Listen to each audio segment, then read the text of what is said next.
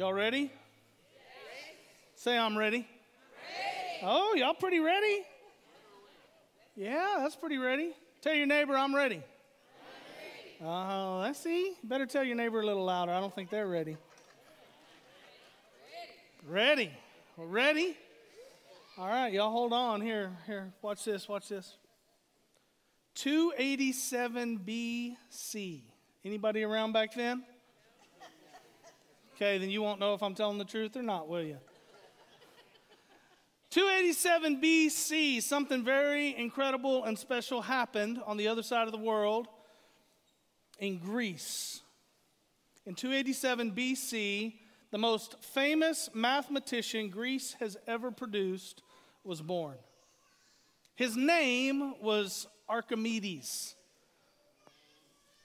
If you ever took a basic physics class or studied world history back in high school, or for some of you younger folk, maybe you went to the movie theater and you saw Indiana Jones in 2023, The Dial of Destiny, you got introduced to Archimedes. We don't know for certain, but it's believed that in his mid-teens he got on a boat and he went to a place called Alexandria. And Alexandria was famous because it had the largest library in the world at the time, a massive library. It's believed Archimedes studied there for a number of years before going back to Syracuse, Italy. Now, Syracuse is a part of Italy now, but it was actually a part of Greece then. Greece kind of owned that whole portion of real estate over in that part of the world when Archimedes was alive. In fact, they owned it until 212 BC when the Romans came over and said, "We want it." And they laid siege to Syracuse. And they were able to hold on for a while in Syracuse, mostly because of Archimedes. He was an inventor, and he invented all kinds of war machines and different things that helped them fight against the Romans. They didn't defeat them. The Romans finally got in. They finally took over. And they actually killed Archimedes in the battle when Syracuse fell. Archimedes is best known today for what you probably studied in school about him, and that is his principle of hydrostatic. Y'all remember that? I asked a young man to help me. Would you come up here real quick?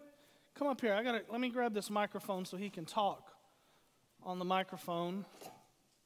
Now, we didn't set this up. I didn't tell him what I was going to do. Nothing. I just asked if he would help. All right. Tell everybody your name. My name is Noah. Noah, what a great name. Can you all give Noah a round of applause? Noah, have you know a lot about Archimedes' principle of hydrostaticness? No. No. Okay. Well, that's okay. Let me ask you this.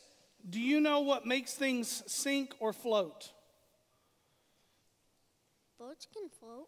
Okay, hold this real close to your mouth. Boats can float. Boats can float. That's a good thing. But if we played a game of sink or float, you think you could guess what will sink or what will float? For example, and I know the people on the radio can't see this, so we'll try to describe it. Here in my hands, I have a rock. A pebble. A pebble. It's a rock. You're not wrong, but it's a pebble. It's super small, isn't it? In fact, this rock is so small, I put it on a postal scale this morning, and I measured it. It weighs less than 0.1 ounce. It's tiny. Do you think if I dropped this rock into this bucket of water, it will sink or float? Sink. You think it'll sink? What do y'all think? You think Noah's right? All right, say amen if you think he's right. All right, let's try it. Come over here, Noah. I want you to watch it real close because you're going to have to tell everybody what happens. Ready? Tell them what happened. It sunk. So you were right. It sunk. And you didn't even know anything about Archimedes' principle, did you? All right, now you said boats can float. What do I have here? A boat. A boat, that's right. Do y'all know humans just built the biggest boat ever called the Icon of the Seas? The Icon of the Seas is a massive cruise ship. It's not even in service yet, but they're testing it right now, make sure it floats. That's one of the things they want to make sure before they put a bunch of people on it. But this thing is massive. Over 250,000 tons. 250,000 tons. And they're going to put that thing on water. They already have to make sure it floats. This boat right here weighs over 150 times more than that pebble. Okay? Do you think it's going to sink or float?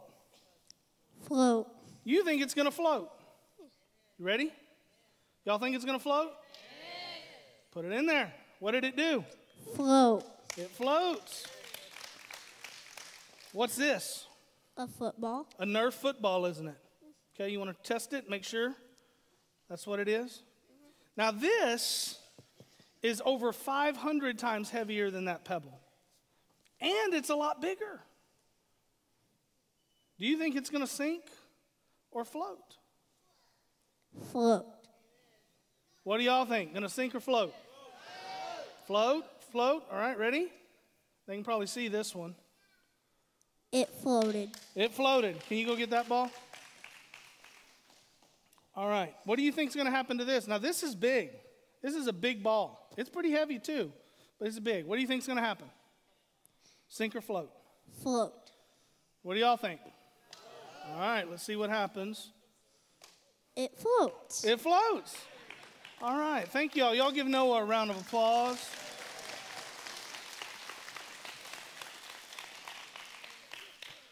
So he didn't know anything about Archimedes. He didn't know anything about Archimedes' principle. That's what his principle of hydrostatics is just known today. It's just called Archimedes' principle. He didn't know anything about it. Most of y'all probably don't know anything about it, yet you know how it works. You know what sinks and floats. His principle is also sometimes called the principle of buoyancy, because it is the principle that tells you if something is going to sink or float. Now, Archimedes didn't invent this. This really isn't Archimedes' principle, is it? It's God's principle. God put this principle into the workings of the universe long before Archimedes ever lived. You want to know how we know that principle had been around before Archimedes? Because we've found boats that are older than Archimedes. Archimedes got on a boat to go study at a library before anybody had ever discovered this principle. They were making boats float. We happen to know a guy in the Bible by the name of Noah who built a boat, a really big boat. And when the rain came, what did that boat do? It floated. Now, Noah didn't know Archimedes' principle. He couldn't explain the principle of hydrostatics to you or the principles of buoyancy. He couldn't explain what made it float, but he was still able to build a boat that would float. Right? So here's what I'm trying to get at, because some of you, we've been doing this series called The Path. And the biggest objections I've been getting, people are writing in, texting in, calling me, stopping me in Walmart, coming over to visit with me when I'm eating lunch or whatever. And here's what I'm hearing from a lot of people. A lot of people are saying, hey, I think all this stuff is really good. I'm not saying you're wrong, but I just don't think it works anymore. Like, I don't think it works in our world. I don't think it works in our culture. Some have said, Pastor, listen, religion is not about rules. You're talking to us about all these rules. Religion is about relationship, and I would agree with that. And they'll go on and say, I have a relationship with Jesus, so I don't need all these rules you're talking about. And so what I'm trying to tell you today through this is this. We're not talking about rules. If you think we've been talking about rules, you've missed the point. We're talking about principles. The principle of the path, not the rules of the path. The principle of the path, because principles are different than rules. Rules can be broken. Principles cannot. A principle is at work whether you believe it or not. If you get on a cruise ship, let's just say the Icon of the Seas, the biggest one ever built, you can go out on your balcony on that massive ship floating across an ocean, and you can take a pebble, less than 0.1 ounces, and you can throw it off your balcony, and it's going to sink to the bottom whether you believe it's going to or not. Because it's a principle. Gravity is a principle. You don't have to believe in gravity for it to work. You don't have to be able to explain gravity for it to work. You jump off the roof of your house, it's just going to work. You can believe you're going to fly all you want, but gravity is going to work whether you want it to or not. I remember when my little boy Peter, he was real little, and his bed was on the far side of the room. He'll probably kill me for telling this story. He was probably 4 years old. And we just hear this cry come from his room. And so we jump up, we spring over there, and we go in, and he's laying in the middle of the floor, and he's laying there, and he's crying. He's hurt. We finally said, what happened? What'd you do? And he said, I was trying to fly like Superman from my bed to my closet, and I didn't quite make it. And we said, son, you're not Superman. You can't fly. And he said, but I sure thought I could, Daddy.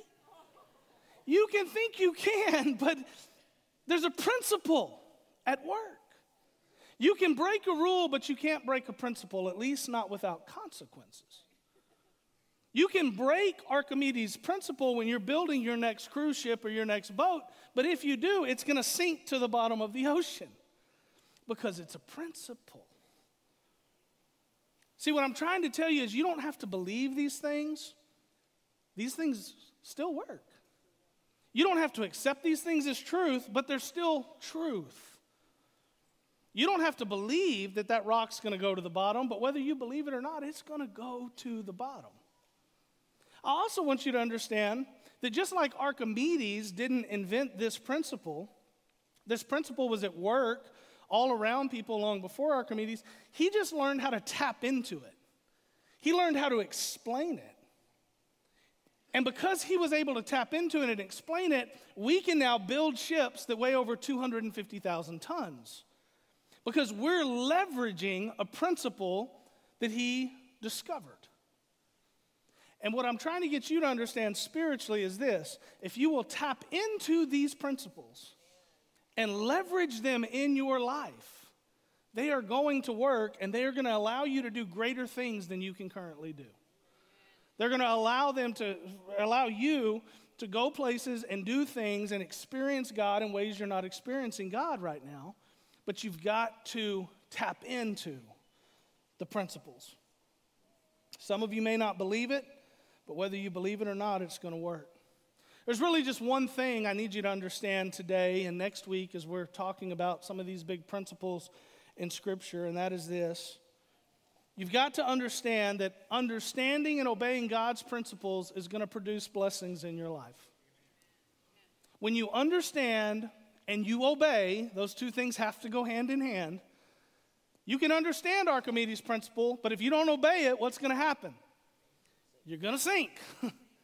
So you've got to understand it, and then you've got to obey it. If you do those two things with God's principles, it's going to produce blessings in your life. Now, in the same way, if you do the opposite, if you violate God's principles, if you ignore God's principles, or if you otherwise just disobey God's principles, in any area of your life where God has put these principles in place, it's going to produce something different than blessing. It's going to produce pain. It's going to produce hardship. It's going to produce tragedy. It's going to produce something you don't want to happen. Because whether you believe it or not, the principle is already there and the principle is already at work. So today I want to talk to you about two principles that we find in God's Word. And there are many. There's so many we could talk about. But I really want to talk about these principles because these are principles that are kind of guardrails for us on the path that God wants us to walk in life. And if we obey these principles, if we understand these principles, there's blessing in store for us. The first one is this. It's called the principle of the harvest. The principle of the harvest. There's so much we could say about this principle and really all the principles we're going to talk about this week and next week. But, they could be their own sermon series, in fact. But my goal is just to kind of introduce you to them and hopefully you can see the principle at work and perhaps even dare to obey the principle and follow the principle and see what happens. Because I know that understanding and obeying God's principles is going to produce blessings in your life.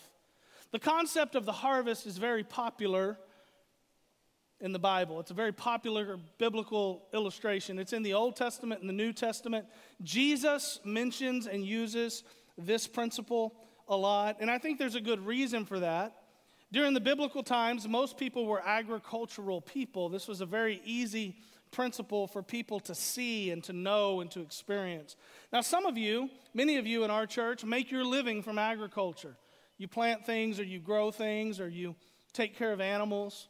You make your living from it, and so it's easy for you to understand. But I promise you this, even if you don't have a green thumb, even if you're one of those people who plant something and it never grows, or you plant something and it grows for a little while and then you kill it, you're a plant murderer. Some of you are. You murder those plants, poor things. But even if you're one of those people, you, like Noah, who didn't understand Archimedes' principle, couldn't explain it, you still know the principle of the harvest. You can still see it. You're still going to be able to tell me if it's going to sink or it's going to float. The principle outlined in the Bible comes in many different forms and many different ways. I want to share just a few of them with you really quick. One of the ways it's talked about is when it comes to biblical generosity. It's not just used when we're talking about tithing or giving money to the church either. If you'll look with me in Leviticus chapter 19, verses 9 through 10, for example, it says this: when you reap the harvest of your land, you are not to reap, you're not to harvest the very edge of your field or to gather the gleanings of your harvest. Do not strip your vineyard bare or gather its fallen grapes.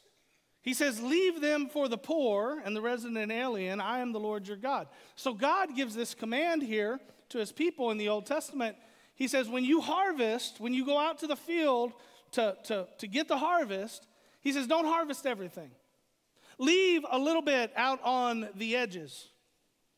Leave a little bit on the vine so that poor people can come behind, the people who don't have enough, the people who don't have anything, can come behind and they'll have something. They'll have a little bit. They'll have something to eat. He's saying be generous with your harvest. I remember being 15, because when I was 15, I was really poor. If you were poor when you were 15, say amen. The rest of y'all rich people, sorry people. You were rich at 15. My goodness. I was poor at 15. I mean, really poor. I didn't have nothing. I had to depend on my parents for everything. It's a bad place to be. Hope I'm never there again. Glad they're still alive, just in case, though. But I was poor at 15. And when I was 15, my cousin Jay called me one day. He didn't call me on the phone. We didn't have those when I was 15. He called me like this: hey, Peter, come here. That's how we used to call people. And so I went over and I was talking to Jay, and he said, hey, I got a good idea. My buddy, he had a buddy, Jay's a year older than me, he's 16, just got his driver's license. And his buddy, his dad planted watermelons, hundreds of acres of watermelons and cantaloupes. And he said, my buddy's dad said, we can go and pick all the watermelons and cantaloupes we want, we can sell them, we can make some money. I thought that was a pretty good plan. So we went and asked my dad and his dad if we could have a couple days to go do that. It's the middle of summer. And they said, sure, go do it. And so we got the biggest trailer we thought we could pull with a truck. And we hooked it up and we put bumper boards on the sides of it. And we went out there and we picked watermelons and cantaloupes all afternoon one day. Because see, what had happened was this man had planted hundreds of acres, and the harvest crew had come through, and they had harvested that field once. They had harvested that field twice. They had come back through it a third time, and there just wasn't enough left to justify keeping them all there, keeping the crew there. But there's a lot of leftovers still there. And so his dad, being generous, just said, y'all go do whatever you want with them. So we went, we picked a whole flatbed trailer full of watermelons and cantaloupes. We got up at 3:30 the next morning, and we drove to San Antonio to the farmer's market. And I tell you, everybody at the farmer's market hated us.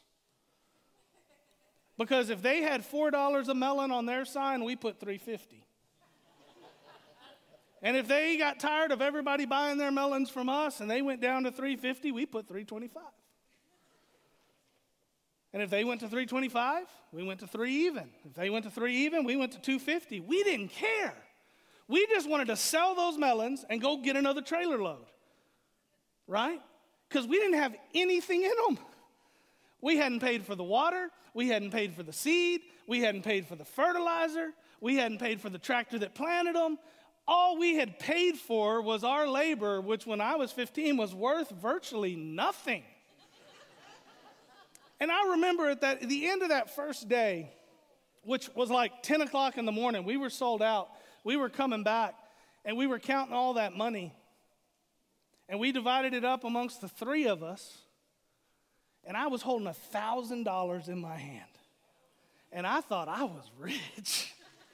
I mean, I was like, woo, I just won the mega billions or whatever it's called. You know, I thought, wow, life don't get no better than this. And so we went and did it another day and another day and another day until there were just no more watermelons left. And some summers we'd catch a rain shower and that would last even longer. And we'd just sell those melons until they were just all gone. I paid for a couple of semesters of college with that money because I didn't party it away. I didn't waste it. I didn't go buy a bunch of stuff with it. I tucked it away in my bank account. And see, that was all from the generosity of somebody who said, you can have the edge of my field. You can have what's left. It's better than it rotting. It's better than it just staying here. It's better than coyotes eating. Go get you some of it. Right? That's a principle of the harvest at work. It was a blessing for my life. It was a blessing for his life. And I believe a blessing God will honor and credit to his account. It can be simple like that. The principle of the harvest is also used in Scripture to outline not generosity to others, but our generosity to the Lord as well. I'm not going to beat this drum real hard. I'm not going to beat on it too long because you've heard about it already. But look at Proverbs 3:9, for example. It says, honor the Lord with your possessions and with the first produce of your entire harvest. This is the principle of the harvest. He says, then your barns will be completely filled and your vats will overflow with new wine. What did I tell you a minute ago? If you tap into God's principles, if you understand them and obey them, what happens? It produces blessings. Full barns are a blessing. Full vats are a blessing. Paul said it like this to the Corinthians in 2 Corinthians 9:6-8.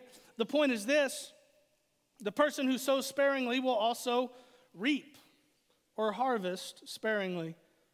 The person who sows generously will also reap or harvest generously. In other words, the more you plant, the more you're going to harvest.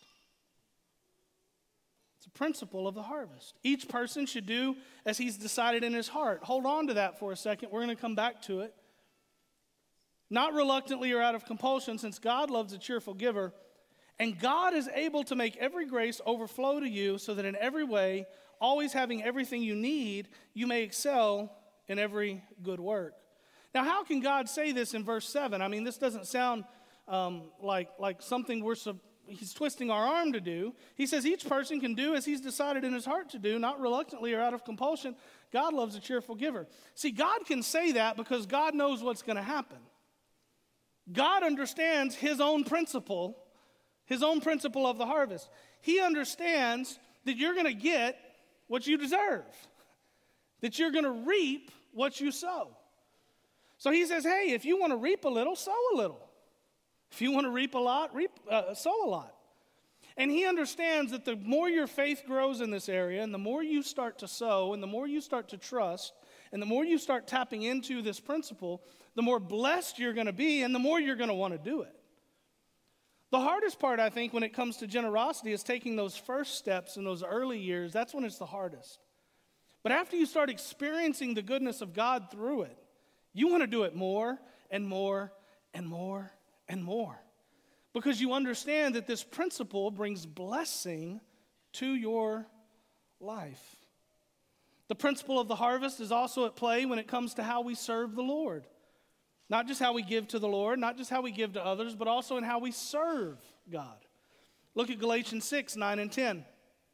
Let us not get tired of doing good, for we will reap or we will harvest at the proper time if we don't give up. Therefore, as we have opportunity, let us work for the good of all, especially for those who belong to the household of faith. You see, your faithfulness to God and your obedience to the Lord in your service to the King of Kings and the Lord of Lords produces a great harvest for the kingdom and blessing for your life. It's the principle of the harvest. You don't have to believe that it works. You don't have to believe in it at all, but it's still there. Let me share one more with you. This is one of the things Jesus said about the principle of the harvest. And here he's using it to talk about evangelism. Because the principle of the harvest also works in spiritual ways as well.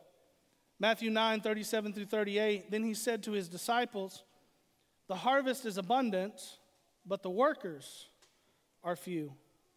Therefore, he says, pray to the Lord of the harvest to send out workers into his harvest.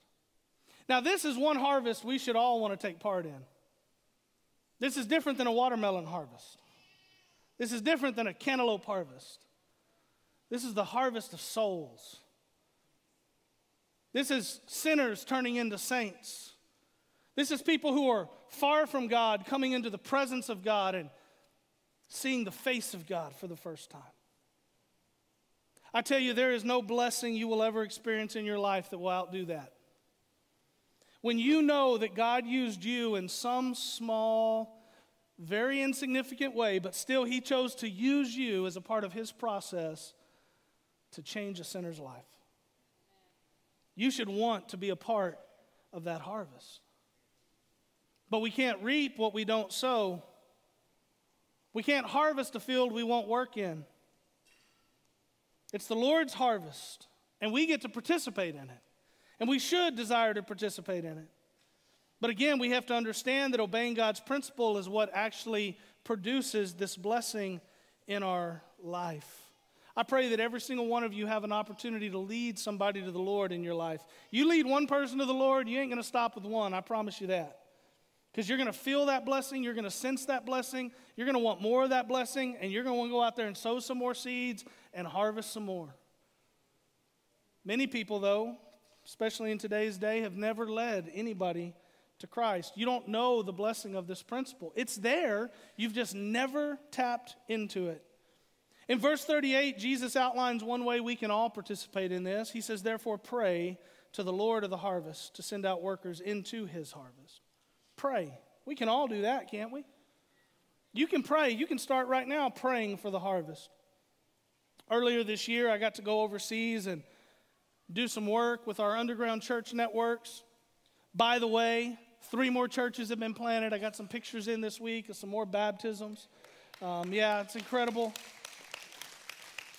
One of the villages, one of our main planters went into, as far as we know, had never heard the gospel before, and there were like 13 people who came to know the Lord in the course of a week there.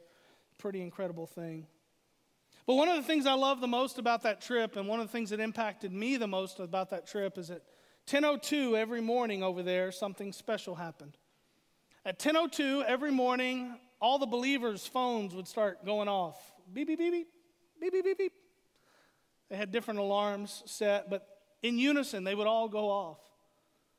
Because at 10:02 every morning, every believer over there prays for the harvest. They pray that God would send workers into the harvest field, and that God would give them the courage and the boldness to harvest whatever field he has them in. They do it at 10:02 because Luke 10:2 is Luke's version of what we just read in Matthew 9:38. I came back. I set my phone to 10:02 when I was over there and participated in that. Like I said, it was super impactful.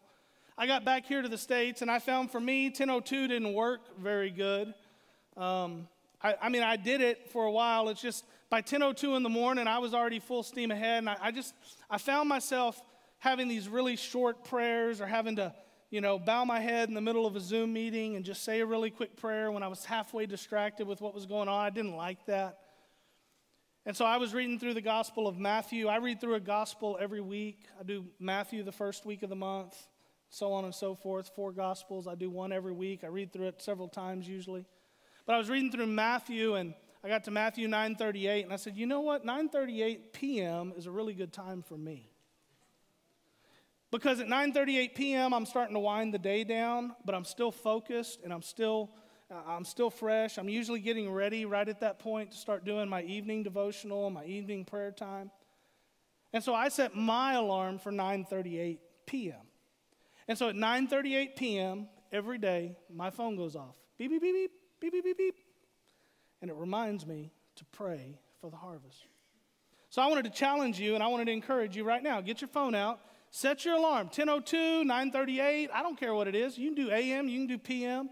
You do whatever time you think you're going to be the most focused and the most ready to pray for the harvest. And I want to challenge you for 30 days to set that alarm, 7 days a week. Let it go off. And when it goes off, pray. Wouldn't that be cool if we as a church just all prayed at 9:38 every night for the harvest of our county, for the harvest of our country, for the harvest of this world?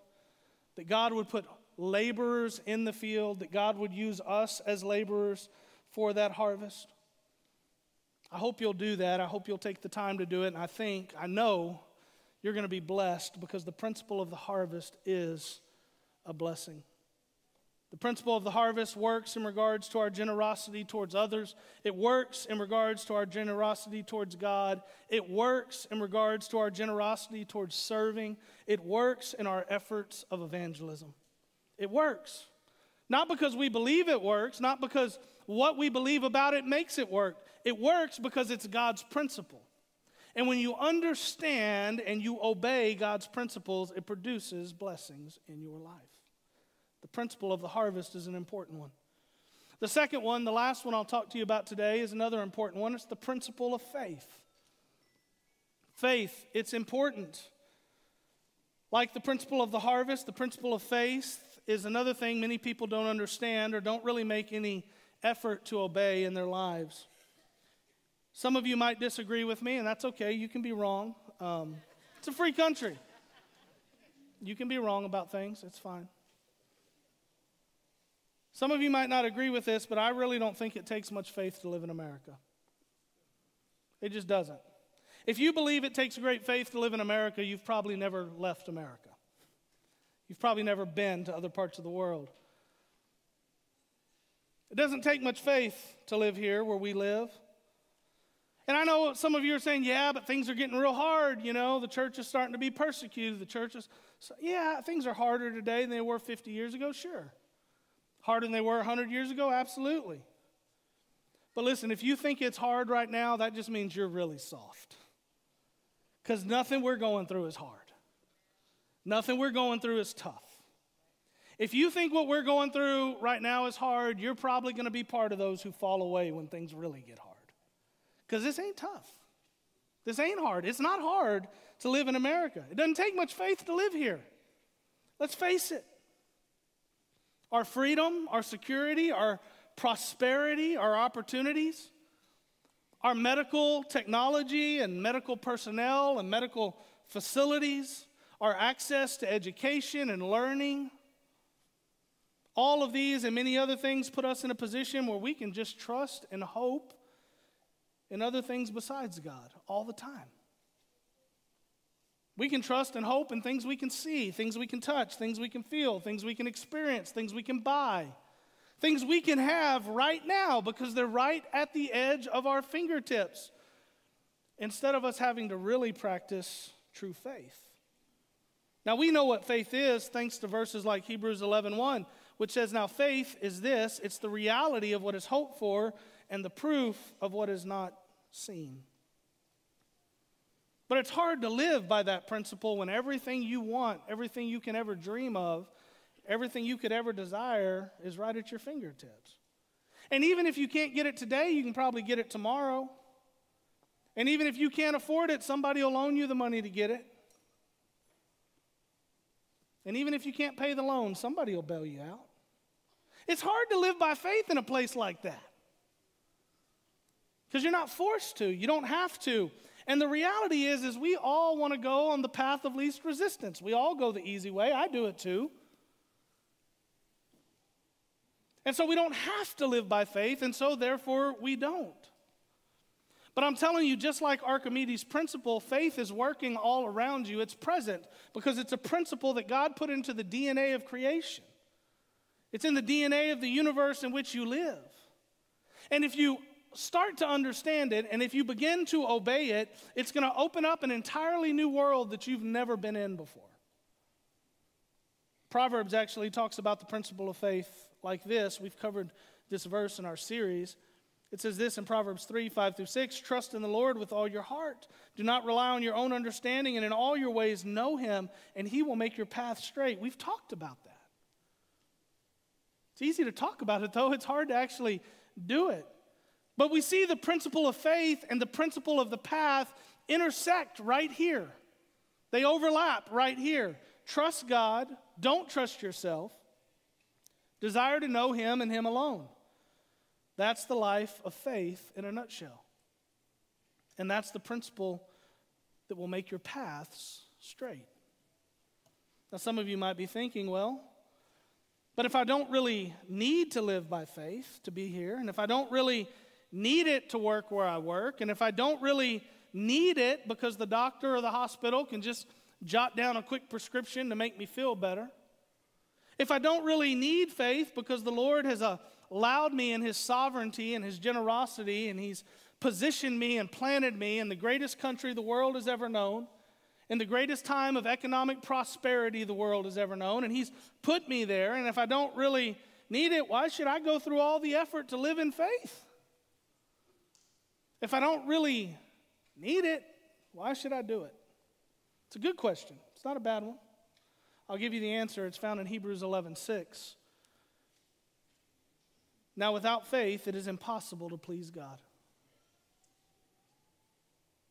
Since the one who draws near to him must believe that he exists and that he rewards those who seek him. There's blessing in this principle. He rewards those who seek him. Now, without faith, it is impossible to please God. Now, I don't know about you. I'm assuming because you've shown up at church when you could have done other things, you're somebody who wants to please the Lord. I'm assuming that you're somebody who wants to please God. But this tells us it is impossible to do that if we don't live in faith. And it's hard to live in faith where we live. You see, the principle of faith is an essential ingredient for pleasing God. Have you ever tried to bake something and left out an essential ingredient? You went to make that cake and you forgot the eggs? Go home and make you a pan of brownies and leave out the sugar. It ain't going to taste right. See, some of us are trying to live a life of faith without any faith at all. How can we please God if we're not putting the one essential ingredient that he says you've got to have into the recipe? We've got to have faith. I love the story in Mark chapter 9. I think it illustrates so many different aspects of faith and the principle of real faith. The passage starts when the disciples come across a boy who's possessed by a demon. His dad actually brought him. There's a crowd there, and they try to heal him, but they can't, apparently. When all the dust settles, after all the commotion of all this is over, in Mark chapter 9, verse 28, it says this: after he had gone into the house, his disciples asked him privately, why couldn't we drive it out? Why couldn't we do it? In other words, Jesus, we want to do stuff like that. We want to be cool like you. They had tried, but they were unable to make a difference in the boy's life, in the boy's condition. And Jesus' response to their question in Mark is one thing, and we'll get to that. And his response to their question in Matthew, it's the same story, is a different response. It's actually the same response. I think Matthew just recorded one part of it, and Mark recorded the other. Matthew recorded it this way: then the disciples approached Jesus privately and said, why couldn't we drive it out? And Jesus said, because of your little faith. If we had time to dive deeper here, we would see that the real issue is that the disciples had become cocky. You see, they had driven demons out successfully before. And when this came in front of them, they said, well, we'll just do it ourselves. We'll just say some words and he'll come out. We'll just make this happen. But they hadn't prayed and they hadn't asked God for help. They weren't doing it in faith. They're essentially trying to do it on their own. It's why in Mark's gospel, the emphasis is actually not on their lack of faith, but on their lack of prayer. In Mark's gospel, Jesus says, because this one can only come out by prayer. And it wasn't one or the other. It wasn't a lack of one or the other. It was a lack of both. They hadn't prayed and they haven't prayed in faith. They were putting their faith in their own power. They were putting their faith in their past success. They were putting their faith in themselves, not in God, to do the work. That's why they couldn't do anything. They couldn't do anything, so the situation gets elevated to Jesus. Look at verse 21, Mark chapter 9. How long has this been happening to him? Jesus asked his father. From childhood, he said. And many times it's thrown him into the fire or the water trying to kill him. But if you can do anything, have compassion on us and help us. And Jesus said to him, if you can, everything is possible for the one who believes. In other words, Jesus said, hey, there's already a principle at work around you. You just haven't tapped into it yet. Everything's possible for the one who believes. It's your faith here that we've got to talk about. There's already a principle of faith. You don't believe in it. You haven't seen it. You haven't experienced it. But it's already here. If you can. Jesus says, if I can. Who do you think I am? Who do I look like? Some two-bit medicine man who just rolled into town? If I can, do I seem like some fly-by-night psychiatrist to you? If I can, you think I'm just some eloquent self-help guru that's got a new shiny book that's here peddling it and trying to get you to buy it? If I can, he says, you're talking to the Son of God, man. Of course I can. The question isn't, can I? Jesus says, if I can, hold my Bible. You know? Step back. I'm fixing to show you something. He didn't say that, but that's kind of what he says. He says, if you can, well, of course I can. Everything's possible for the one who believes. Of course I can do it. The question is, can you do it? The question is, can you believe it? Of course it's possible, but you've got to believe. There's a principle of faith already all around you. The question is, can you tap into it? Yeah, it's possible, but can you believe it? In other words, he says, I can, but can you? And I just love the honesty of this boy's father. And if you're a father, you got to feel for him. This guy's not a deacon at his local church. I mean, he's not a well-versed person in Scripture. He's just a dad trying to help his boy. He's never tapped into this faith thing before. And it says in verse 24, immediately the father of the boy cried out, I do believe, but help my unbelief. Don't you love that? I'm believing with everything I've got, Jesus. I'm believing with every ounce of me and trying to believe in every way I possibly know I can believe. But if I'm not believing enough, could you help me with that too? I have faith, but I'm also struggling with my faith. So help me with my faith. You see, the principle of faith was already at work around this man and in his boy and in his life. He just hadn't tapped into it. He didn't invent the principle of faith here. Been there since the beginning of time. But understanding and obeying God's principles is what produces blessings in your life. And the result here is the boy is healed. The power of God and the principle of faith work in tandem together for the glory of God and the expansion of the kingdom. Because faith matters, faith works, faith makes a difference, faith is important. Faith is the foundation of our faith. You know where we all start our journey? I started my journey in the same place you started yours. We all started in faith. We all took a step of faith.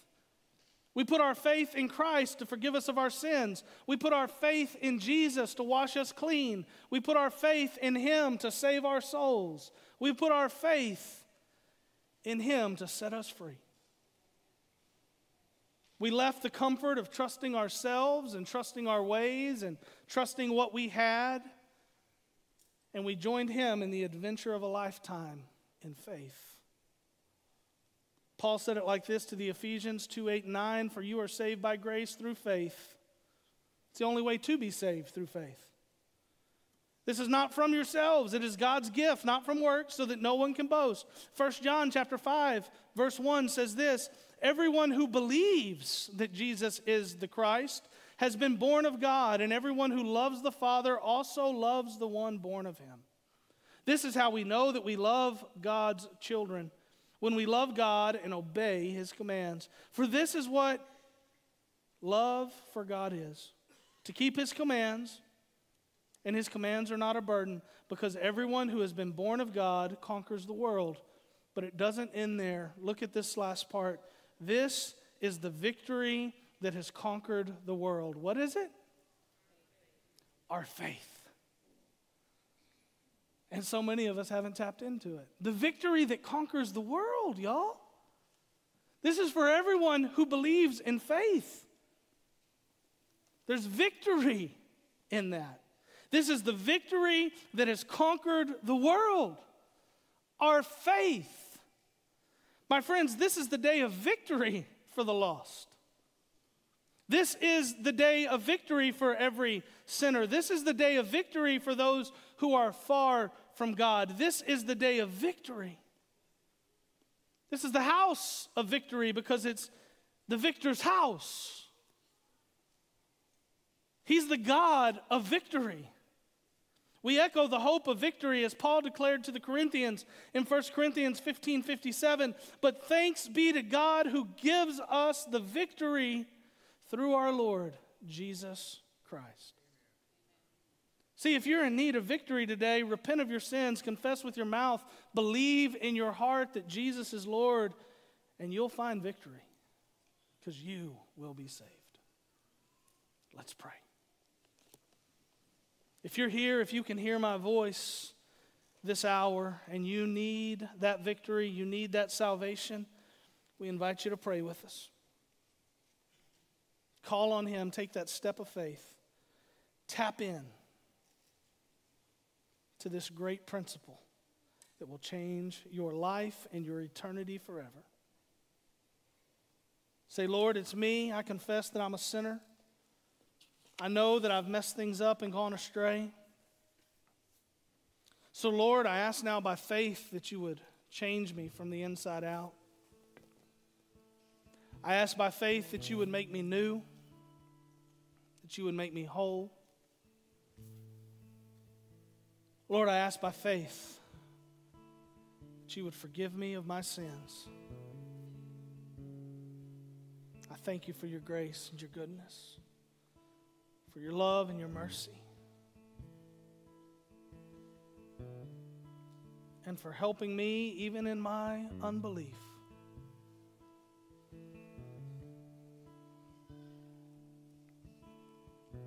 Lord, as we close this hour, I know there's much need of victory in this place. Some need a victory in their marriage, some it's in their finances. Maybe it's with a friend or a family member, another relationship. Father, some of us need a victory over our anxiety and our fears. Some of us need a victory over some kind of trauma that happened to us decades ago, but it still haunts us. It holds us. Father, some of us are so scared of tomorrow that we don't want to go to sleep tonight. Lord, there's all kinds of different ways people need victory, but there's only one way to get any of it, and that's through Jesus. So I pray, instead of looking for victory in our bank accounts and looking for victory in our medicines and our doctors, looking for victory, Father, in our wisdom or whatever new shiny book has come out, Lord, I pray that we would just look into your word, that that we would obey the principles that are already there working around us, that we would tap into those. Lord, help us to tap into faith and to tap into the principle of the harvest. Lord, I thank you that you've given it to us. I just pray we'd have the courage to accept it and tap into it. Lord, we love you, we thank you, we praise you, and we honor you today. In Jesus' name.